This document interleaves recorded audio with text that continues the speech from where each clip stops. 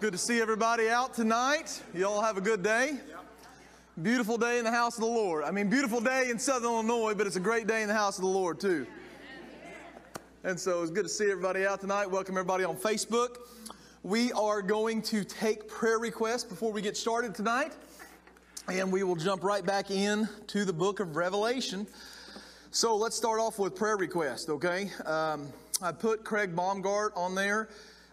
He found out that he has several blockages and he's going to have open heart surgery, a quadruple bypass. And so we want to remember him in our prayers. Susan Hunter, I just talked to her. I need to remember her in our prayers. She's just recovering from a hip surgery.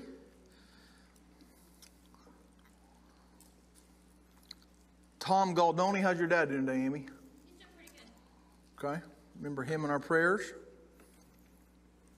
Who else do we have? Aaron Ghost had rotator cuff surgery today. I'm glad you said that, yep. Who you got there? Bonnie Gilbert. Robin? Rhonda Briscoe.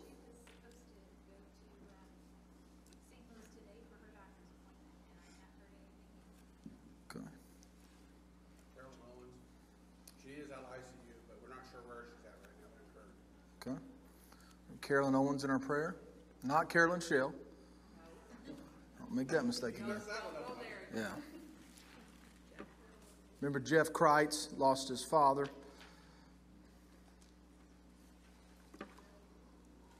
Darlene. Remember Eric and Sarah. Rayanne.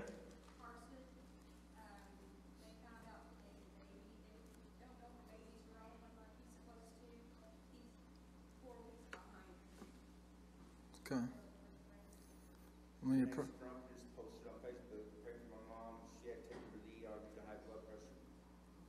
Who? Renee Strunk, Becky Jack. Okay. I want to thank the Lord for getting me through today. I've got one more next week, so just continue to keep him, but he got me through. Praise God. Brother Bob. Co-worker, his name's Willard Reese, and he just retired 3 months ago. Started getting sick and found out he's got liver cancer and possibly spread both kidneys. Willard Reese. Weiss, liver cancer. Okay. Mr. Kohler? I have a friend that I've known for about 30 years. His wife has had a heart condition, and they're going to do something about that surgery, like that. They're in their 80s. Family name? Kelly, Kelly family. Sarah Kelly. I don't know the lady's name, but you know, it goes to Grange Hall, whose husband just got diagnosed with leukemia. Doogie Fox. I was talking to her yesterday in my line. I'm taking it pretty hard since he just rebounded from 1 round of cancer now. Yeah, he's had a tough battle. Yeah. Victor has been working Wednesdays over at Carbonell again, and it's really not agreeing with him, so Okay. just it's like it. Remember Brother Victor. Unspokens. All right. We'll remember the lost and unsaved. She's still having issues, and she doesn't get into the health. All right, remember Mel. All right, well, let's go to the Lord in prayer. And then, huh? She asked me the name. Oh, Hawk. I thought I heard something. I was like, what? All right. Let's go to the Lord in prayer, and then we'll get into the Word. Heavenly Father, Lord, we thank you, God, that we can gather together tonight. We thank you, Lord, that you are a God who hears and answers our prayers. And God, tonight, Lord, we lift up these names to you. You know every single situation and every single circumstance.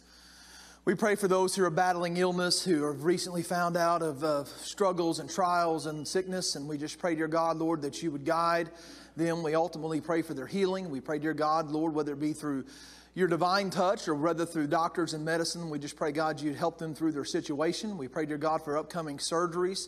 Pray, God, for Craig tonight, God. You just guide the doctors and nurses, give them wisdom and knowledge as they work on him. We pray, dear God, Lord, for all those who are recovering. from surgeries. We pray, dear God, that recovery might be easy. I pray, dear God, for those who are battling cancer tonight. We pray a special touch upon them. Pray for those who are still battling COVID. We pray, dear God, Lord, you touch them and be with them in a very special way. I pray, dear God, for all those who have recently lost loved ones. We pray, God, that you'd help them as they fight grief and Lord, struggle. And we just pray, God, your leadership and direction over them. Lord, we thank you, God, for the work that you're doing in us, amongst us. And Lord, we continue to ask to see people saved. I pray, God, that you'd bring people to a knowing relationship in you. And I pray, God, you would continue to advance your kingdom. And we thank you, God, for the work that you're doing. Help us to be part of it. I pray for those unspoken requests that are on our heart tonight, Lord, that only you know. And we just pray, dear God, you touch them situations and you touch those circumstances. Lord, we're thankful that we could gather here tonight. We pray, Lord, you be with us as we look into your word. We are thankful, God, for the blessing of revelation. Thank you, God, for giving it to us. And I just pray, God, you'd impart wisdom through your Spirit in our midst tonight. In Jesus' name. And we all said, Amen. So if you have your Bibles, turn to the end. Hopefully you enjoyed last week. Amen. And so we went over the rapture last week if you're new and just joining us. And we talked about essentially 4 views of the rapture.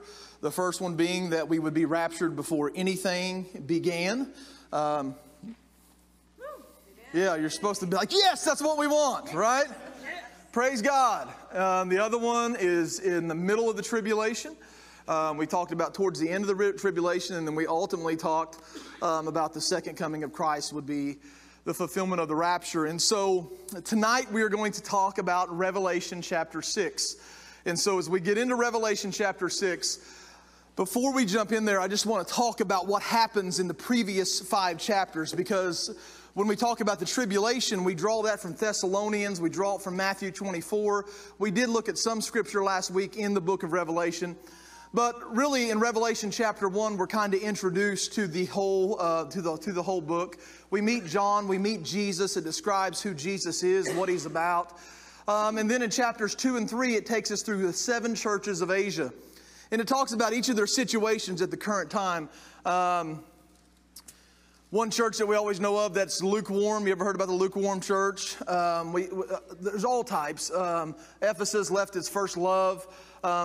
So I encourage you, don't skip over those. It's a very, very important part, but I want to try to just jump to the events.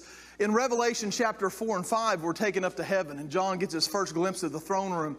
And when we're taken up there, it's the same throne room that always was. And so if you look in Isaiah, you're looking at the same throne room. And so we see God on the throne, and we see these elders that are encamped about him. And they have this scroll, this book that needs to be opened up. Now this book is containing the seals that we're going to read about here tonight in Revelation chapter 6. But nobody is worthy to open the book. They can't find anybody.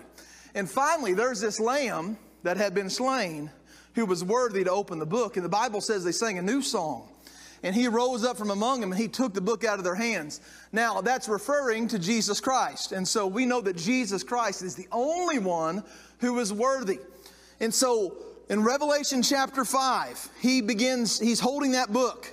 And he's the one that opens these seals, all right? So this isn't Satan opening these seals.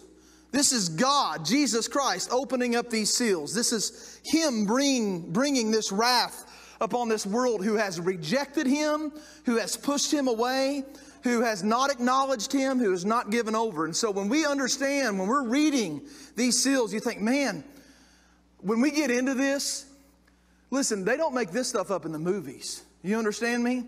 We're talking about some wow stuff. I went back to last year, and about this time there was a mad rush for toilet paper. Do y'all remember this? Y'all probably still got toilet paper from last year, don't you? And so, listen, we thought, man, what are we going to do without toilet paper? The mad rushes, the pure chaos of Revelation. Last year was amateur hour. Complete amateur hour. And so when we go into this, I'm taking everything in here very literal. I tend to take Scripture literally.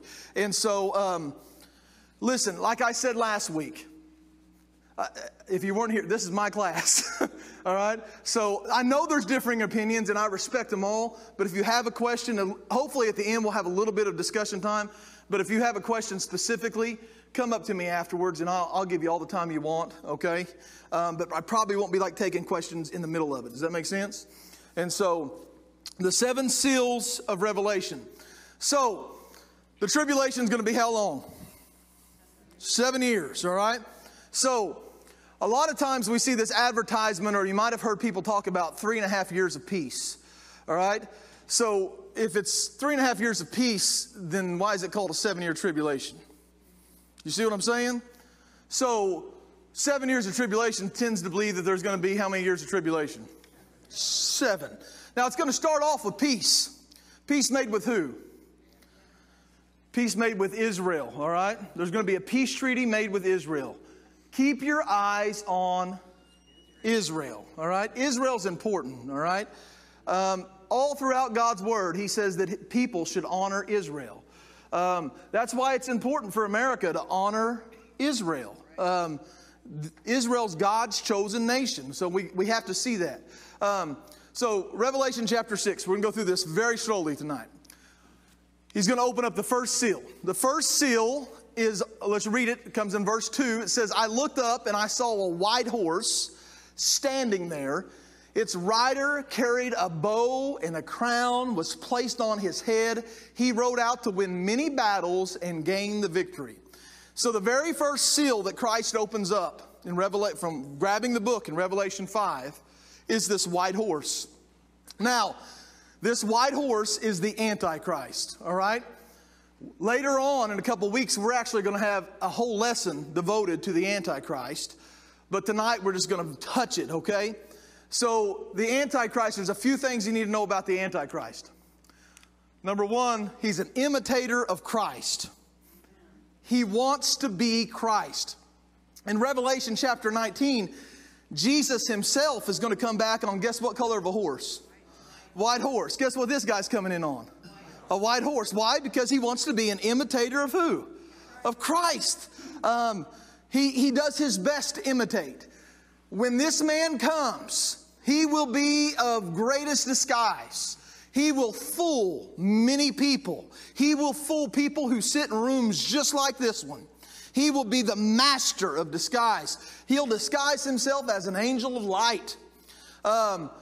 He is not Christ. Amen? Now, let me just tell you just a few things about Christ. Christ is omnipresent, okay? Which means He's everywhere at every moment, all right? So if we leave here and we were to fly across the earth in about 2 seconds, guess who's over there? Christ. Tonight I believe that the Holy Spirit, He's in me, all right? When I go home, I'm not taking Him with me. I'm taking Him with me, but you're taking Him too. Why? Because He's omnipresent. He's everywhere. Satan is not Antichrist is not everywhere. He doesn't have that ability. He's not omnipotent. God is all-powerful, all right? He can do anything He wants to do. Why? Because He's God. Satan is not. He is not Christ. While he will imitate Christ, what is he not? He's not Christ, okay? Next thing. He's inspired by Satan. He's inspired by Satan. He's Satan's puppet. Got him on a string, all right? You do this, you do this, you do this, you do this. Who's he inspired by? Satan. Last, he's going to be disguised. As the tribulation goes on, his disguise will start to come over and over. He'll be partially disguised, is the way I like to describe it. Because if he was disguised completely, you may not be able to tell the difference. But I think if you're a true child of God and you truly know the Word of God, you'll be able to recognize the counterfeit. Amen? And so, when this first seal is opened up, when this tribulation begins, the idea is that there is going to be this treaty that takes place. Now, it's interesting because the treaty with Israel has to come from somewhere. So it would make sense that there would be some type of major war that would take place, okay? Because in order to have peace, you got to have what before? War. Now, I will tell you, if you go to the Middle East right now, it's not a very peaceful place. All right, there's a lot of fights. I know that recently, during the Trump administration, there were some peace treaties made. Not really the one we're ultimately looking for, but ultimately, you're going to see some type of probably more than likely chaos that would take place And ultimately following that would be a treaty that would take place. That treaty would mark the beginning of this tribulation. Shortly after that, probably in the middle of that, a very important part of that process will be this Antichrist who will help negotiate this peace. He will be a worldwide figure, all right? Not just an American figure, an Israel figure. He will be worldwide, all right? Everybody will know him. Now, is it very easy to recognize somebody from around the world right now? Sure.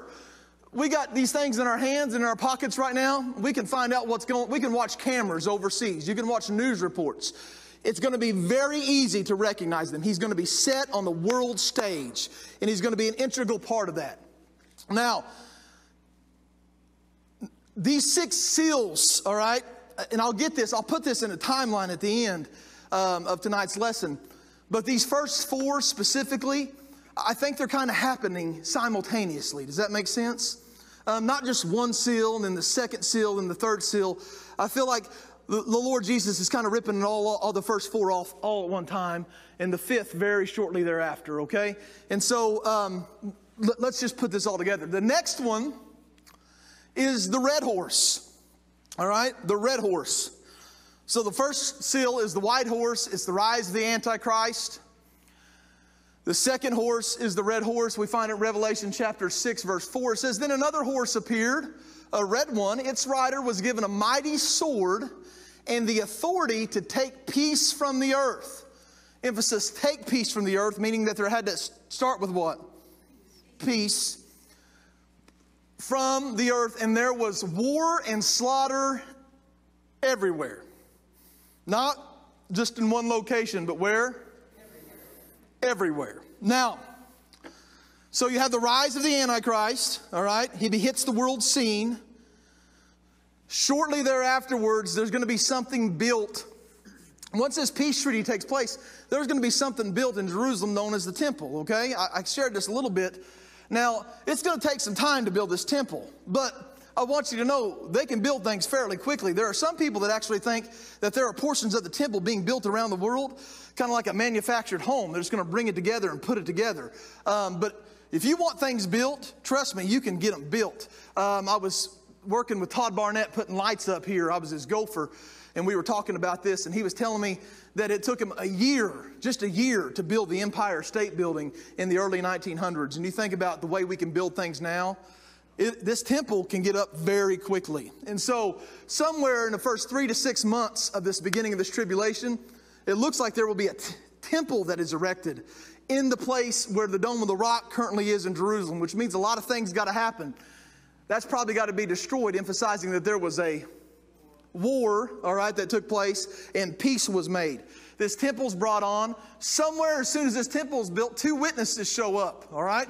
We're going to have a whole lesson dedicated to these 2 witnesses as well, and they're going to start preaching out there for 1,260 days or 3.5 years, okay?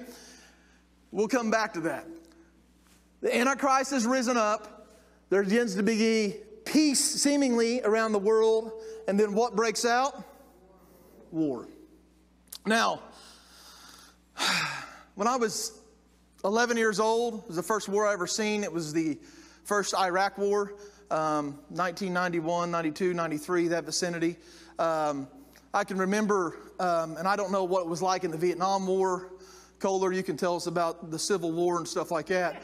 But I can remember where I was sitting at when George H.W. Bush announced that we were going to war. I can remember watching the news reports and seeing the fighting take place. It was very vivid. I was very afraid. It really didn't have anything to do with us specifically in our country at this time. But this war is going to be worldwide. In America, we really haven't had wars here per se, especially in our lifetime. Kohler, you're the one. Anyway, I'm just kidding, by the way. I missed you. It's good to have you back, you know. And but we haven't seen war. All right, we don't know what war is. We don't know what it is to run and have bombs coming down and missiles coming down and hearing those sirens. I know during the Cold War they used to have bomb drills. Y'all, how many of you remember bomb drills? That was before my time as well. You know, there was that threat during the day of the Bay of Pigs deal and back in the 60s. But nonetheless, America, we haven't seen war. But this war is to be worldwide. All right, it's going to affect everybody. What kind of war affects everybody now? What? Nuclear. Let's check this out. Battle of Gog and Magog. I tell you what, I put that on there a couple days ago. I'm just going to scratch through that right now, okay? Nuclear. Now, what do nuclear wars do? They cause worldwide destruction, don't they? All right? The next big war we have isn't with machine guns. It's with nuclear missiles. Now, the last time that we seen a nuclear bomb dropped was when? World War II, right? It was so bad that they decided, listen, we don't want to use this. Reagan and Gorbachev in the 1980s came up with something called a mutual deterrent. So, a mutual destruction. And so, if we press the button, it gives them time to press the button, and everybody's going to be destroyed. Does that make sense? There are several major nuclear powers in the world, but let's just kind of narrow them down to, I don't know, 3. All right? Who are those 3? United States, Russia, China.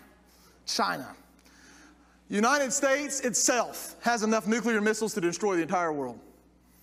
Russia has enough nuclear missiles itself to destroy the entire world. China itself has enough nuclear missiles to destroy the entire world. Now, when you say, well, war, listen, we're not talking about the Battle of Iraq here. We're talking about war.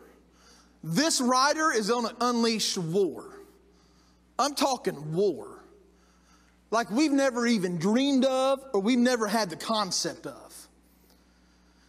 The worldwide fear that is going to be cast out will be amazing. Notice the rise of the Antichrist and war, the war being unleashed all at the same time. All right? Number 3, World War III, worldwide destruction. It hits everywhere. The third seal, the black horse, famine. When the Lamb broke the third seal, I heard the third living being saying, "Come." I looked up and I saw a black horse, and its rider was holding a pair of scales in his hand. And I heard a voice from among the 4 living beings saying, "A loaf of wheat bread or 3 loaves of barley will cost a day's pay, and don't waste the olive oil and wine." All right? So, unleashing here in these first 3 seals, we see the coming of the Antichrist, the rise of the Antichrist. We see some type of worldwide war. All right? Thirdly, we see famine. Now, we've never had nuclear winter. But if you lift off nuclear missiles all over the place, what's going to proceed after that? Somebody say it? Famine, right? Because what's going to happen? Nothing's going to grow, is it? All right? And so, obviously that's speculation from your pastor, but it makes good sense in the way that we live today. What else can famine come from? God? Who's breaking these seals? God? Can God control the rain?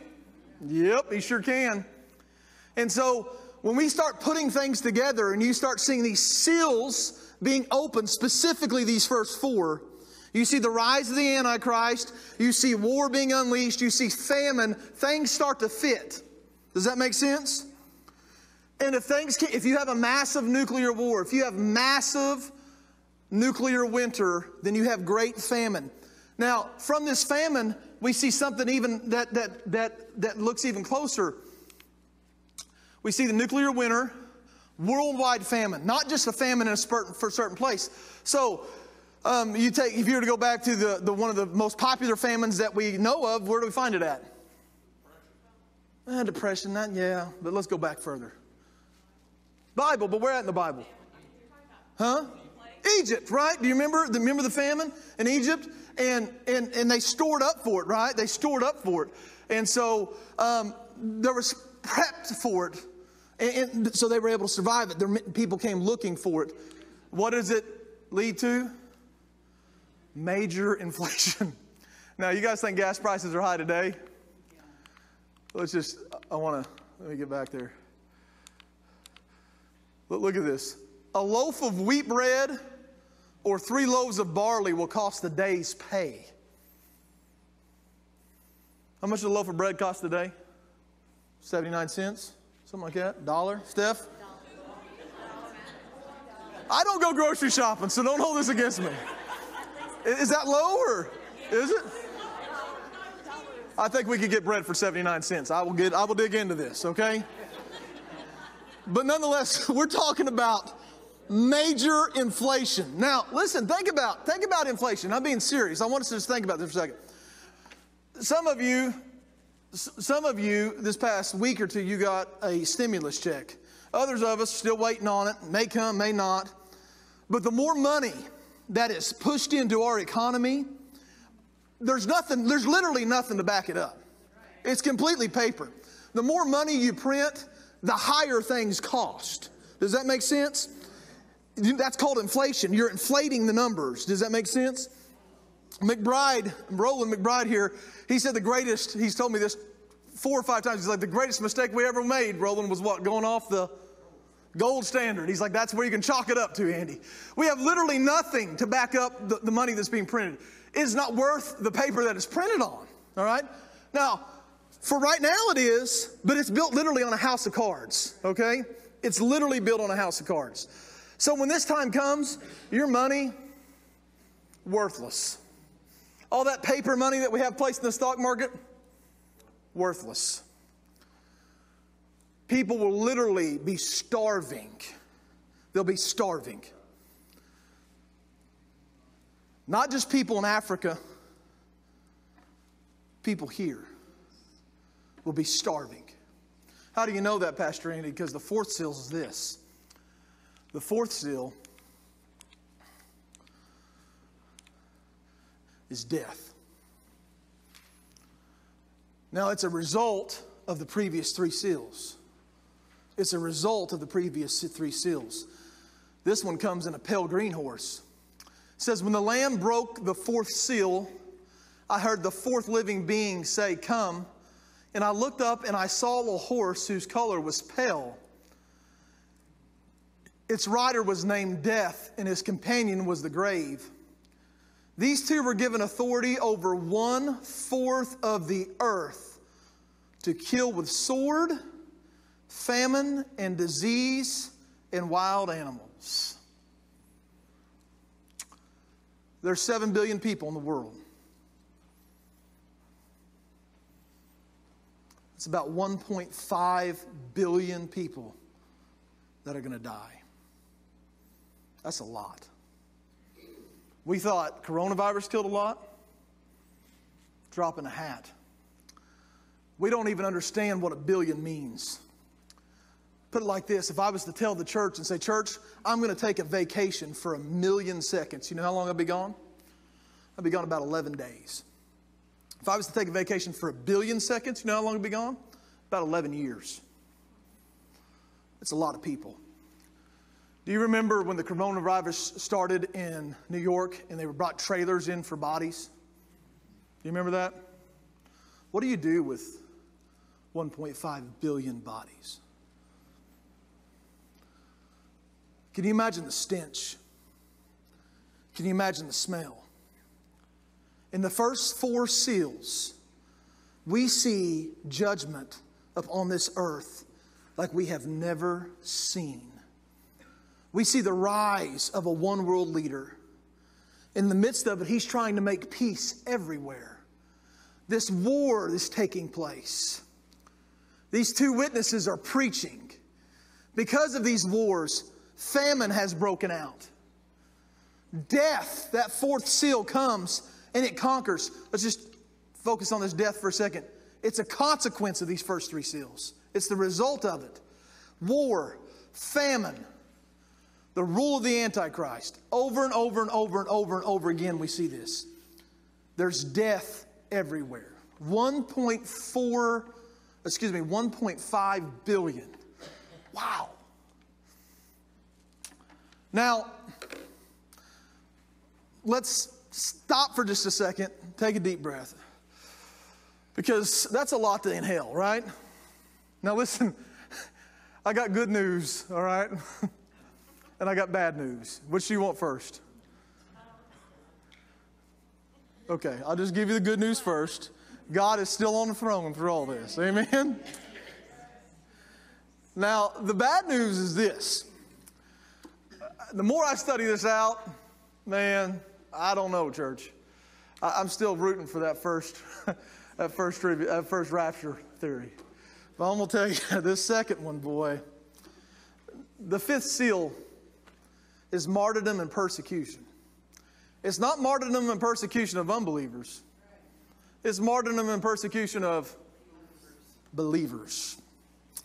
Now, these believers got to come from somewhere. Where are believers at right now? They're here. Amen. How many of you are a believer tonight, right? And so the fifth seal that is opened up is martyrdom and persecution. It says, when the Lamb broke the fifth seal, I saw under the altar the souls of all who had been martyred for the word of God and for being faithful in their testimony. Amen? There's going to be a mass persecution of people who believe in Jesus Christ. It'll separate the wheat from the tares. It says they shouted to the Lord and said, O sovereign Lord, holy and true, how long before you judge the people who belong to this world and avenge our blood for what they have done to us? Now it says that they're under the altar. Now in Leviticus, when they would have a sacrifice upon the altar, the blood would puddle up where? Under the altar. Their blood, they're sacrificing their lives for who? For Jesus. They believe in Jesus Christ. And their blood is being shed. Why? Because they refuse to deny Him. In no circumstance will they deny Him. Now, I just want to, I want to say, worldwide persecution of the saints of God. Now, in the early church age, almost every disciple was persecuted, was martyred on the behalf of Christ. Stephen, the most famous, the first martyr, he was stoned in Acts chapter 7. Literally rocks were thrown at him, and he was pelted with rocks until he died. Throughout history, we have seen Christians being martyred. In fact, there is great persecution of the church today. Maybe not here, but when you go other places, people hate Jesus Christ. And they hate His people. It's a true hatred. But believe it or not, persecution will come here.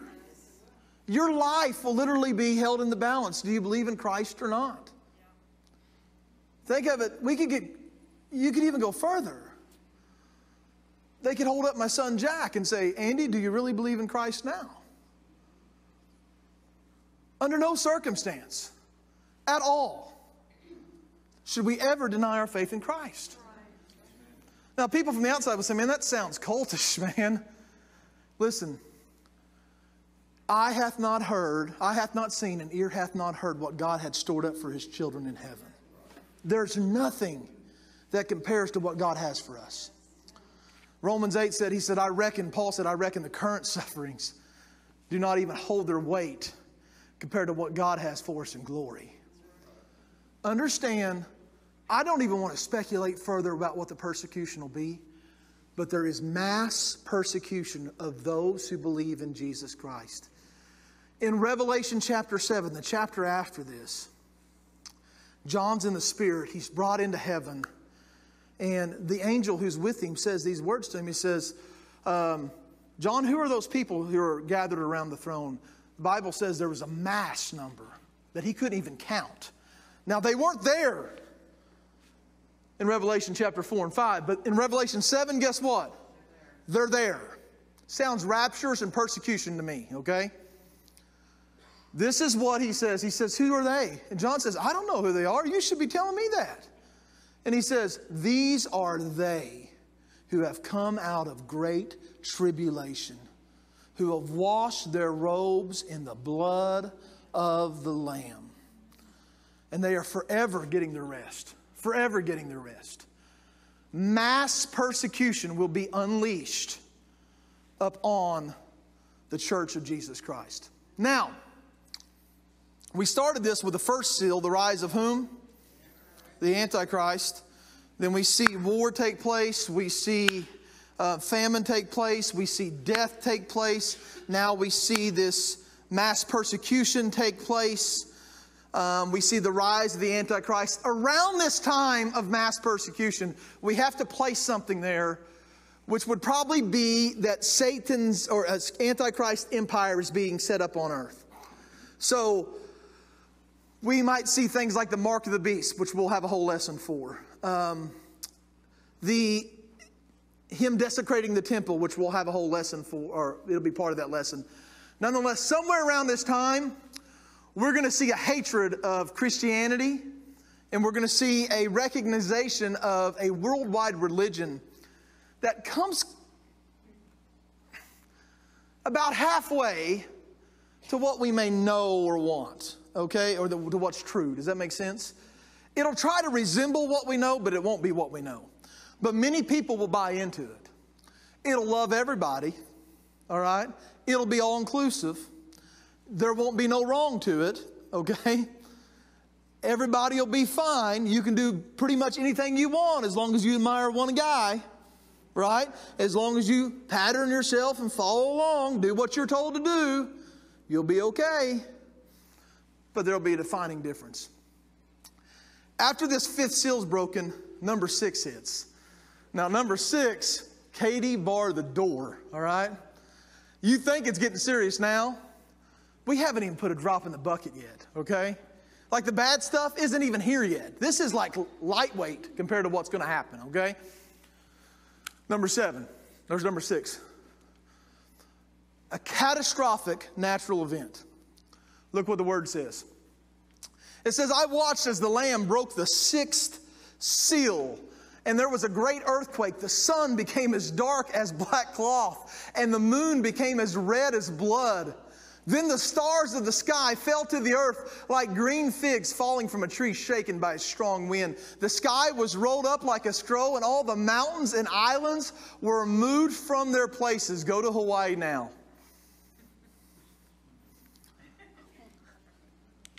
A catastrophic earthquake that doesn't just shake Japan. It doesn't just shake California. What does it shake? The earth. It shakes the earth. The moon turns red. Wow. Amen? The sun turns... Well, we didn't think that one out. Where you at on that one, Steph? Huh? The sun turns black. Sounds ecliptical, doesn't it? When's the next eclipse? 2024. Mountains disappear. They vanish. Mountains vanish. Wow. And it produces mass terror. I want to just read the scripture that I don't have up here tonight in Revelation 6.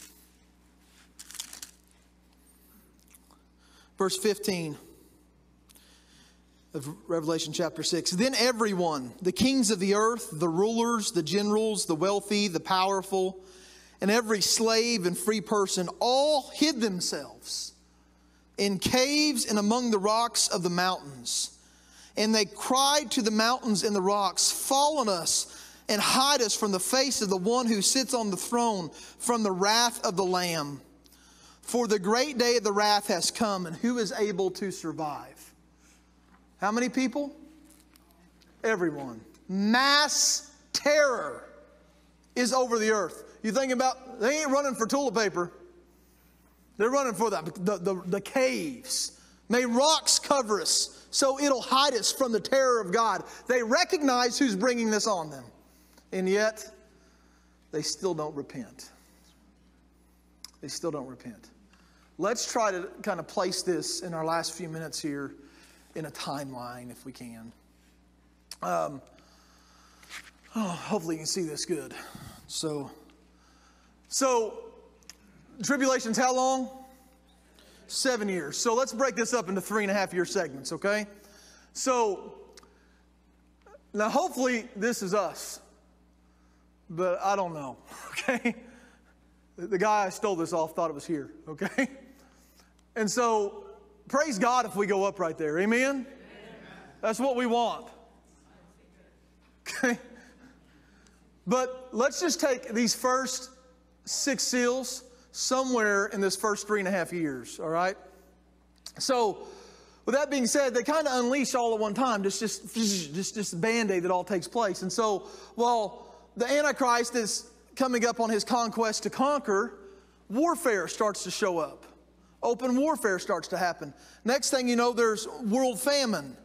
Next thing you know, there's death. 1/4 of mankind dies.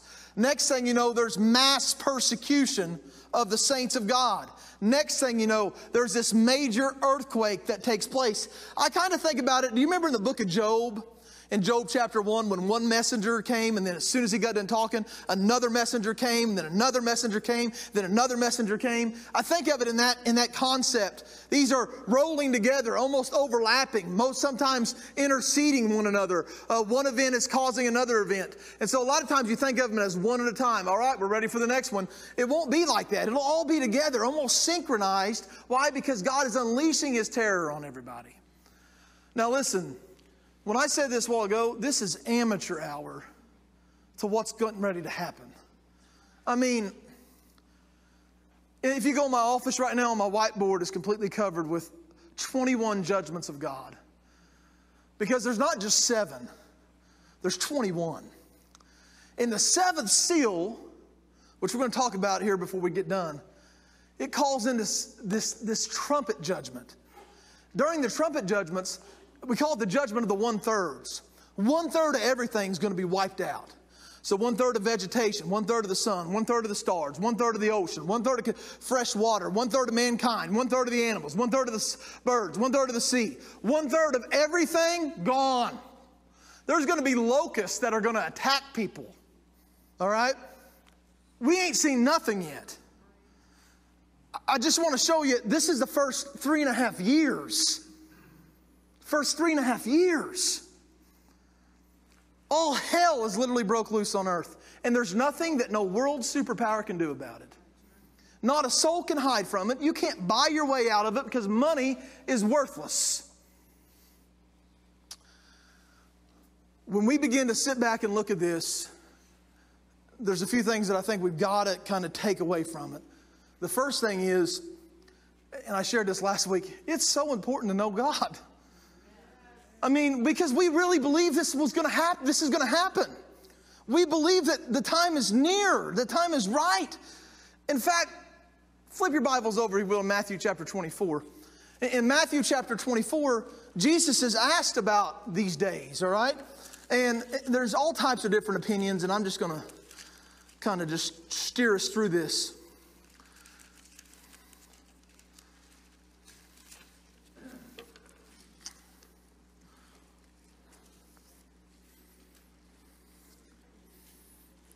Look at verse 4.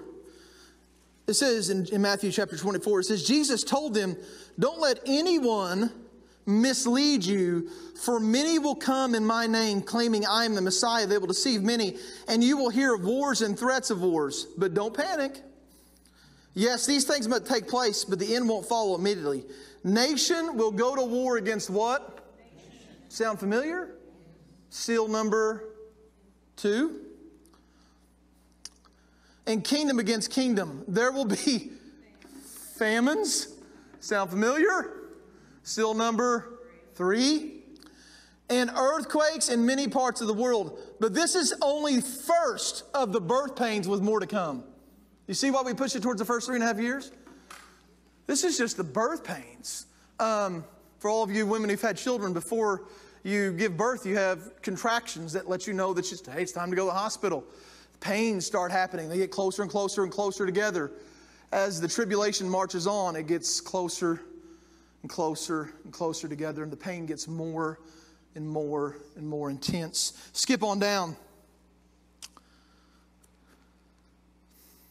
So if someone, verse 26, let's start 23. It says, then if anyone tells you, look, actually, you know what? Go back to 15. I'm sorry. It says, the day of the Lord is coming when you will see what Daniel the prophet spoke about, the sacrilegious object that causes desecration, standing in the holy place. My Bible says, reader, pay attention. Then those in Judea must flee to the hills. A person out on the deck of the roof must not go down to the house to pack. A person out in the field must not return even to get a coat. How terrible it will be for pregnant women and for nursing mothers in those days. And pray that your flight will not be in winter or on the Sabbath, for there will be greater anguish than at any time since the world began, and it will never be so great again.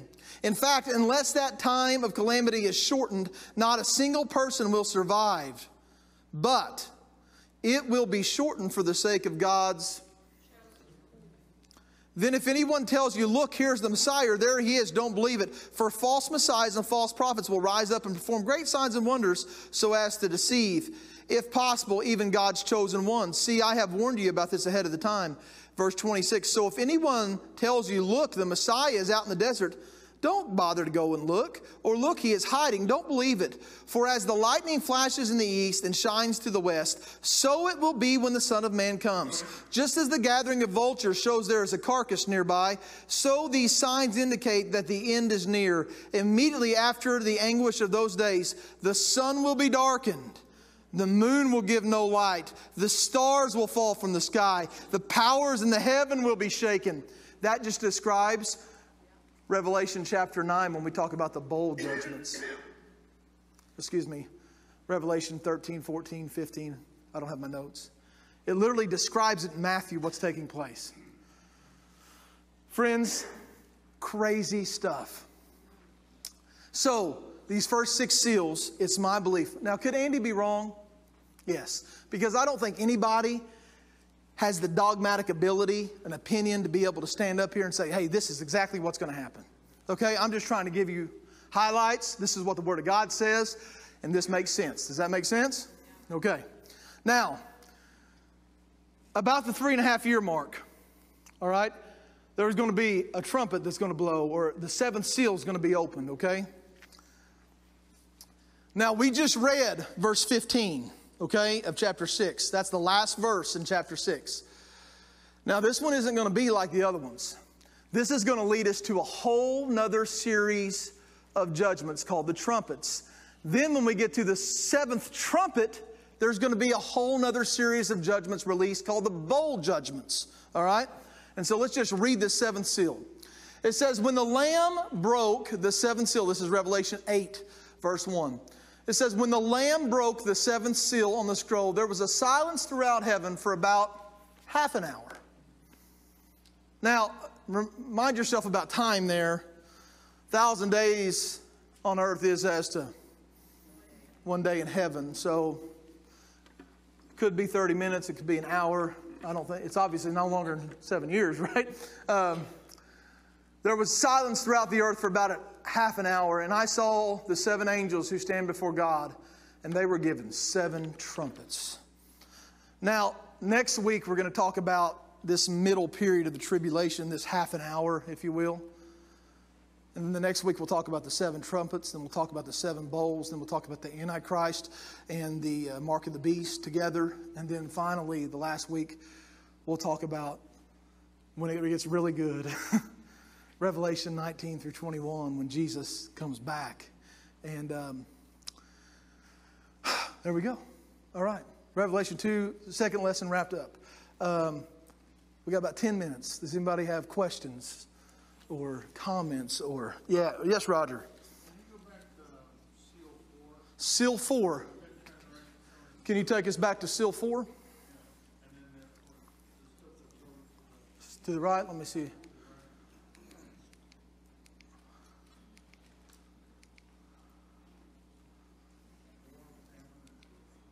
I messed it up.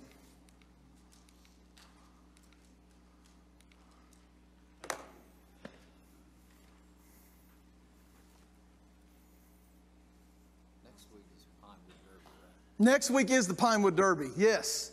We will not be talking Revelation. We're going to be talking racing next week. Okay? Yeah, let's not talk about that. All right. I'm glad you said that. Next week, listen, I expect to see you all back out again. 6 o'clock, not 6:30. We have hot dogs, chili dogs, sodas, and we're going to have a race. All right? So please come be part of that.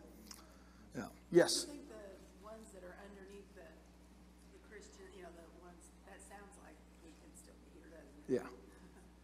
Yeah, I mean, I feel like if I was just basing my own personal opinion, I feel like the first 3.5 years we're probably here.